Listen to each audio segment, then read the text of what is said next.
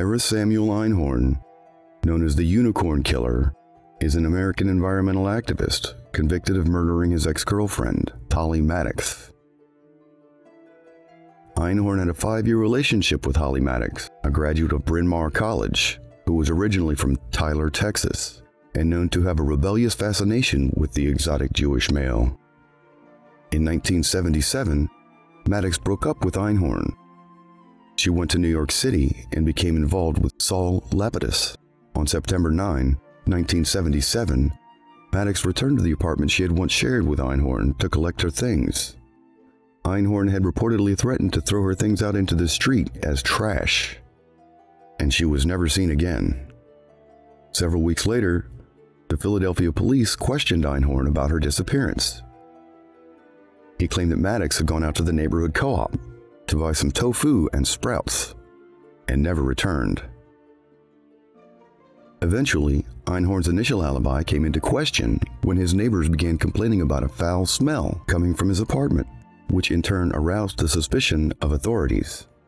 18 months later, on March 28, 1979, Maddux's decomposing corpse was found by police in a trunk stored in a closet in Einhorn's apartment.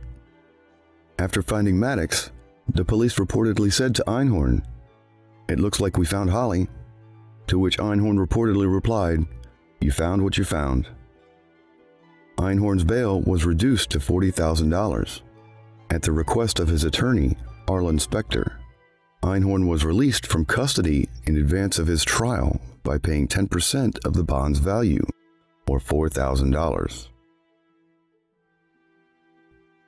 In 1981, just days before his murder trial was to begin, Einhorn skipped bail and fled to Europe. He traveled in Europe for the next 17 years and married a Swedish woman named Annika Floden. Back in Pennsylvania, as Einhorn had already been arraigned, the state convicted him in absentia in 1993. For Maddux's murder, Einhorn was sentenced to life in prison without the possibility of parole.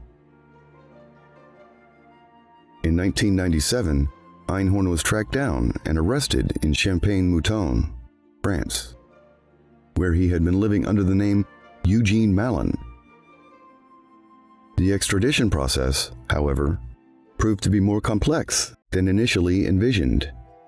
Under the extradition treaty between France and the United States, either country may refuse extradition under certain circumstances, and Einhorn used multiple avenues to avoid extradition. Although his sentence was not the death penalty, Einhorn's defense argued that Einhorn would face the death penalty if he was returned to the United States. France, like many countries that have abolished the death penalty, does not extradite defendants to jurisdictions that retain the death penalty without assurance that the death penalty will be neither sought nor applied. Pennsylvania authorities pointed out that when the murder occurred, Pennsylvania did not have the death penalty, and so Einhorn could not be executed. Therefore, to secure the extradition of Einhorn and to ensure that he was imprisoned for the murder, the Pennsylvania legislature passed in a 1998 bill nicknamed the Einhorn Law, allowing defendants convicted in absentia to request another trial. On July 20, 2001, Einhorn was extradited to the United States. Taking the stand in his own defense, Einhorn claimed that Maddux was murdered by CIA agents who attempted to frame Einhorn for the crime due to Einhorn's investigations on the Cold War and psychotronics.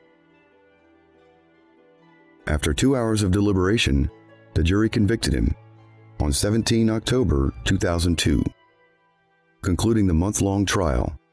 The following day, he was sentenced to a mandatory life term without the possibility of parole.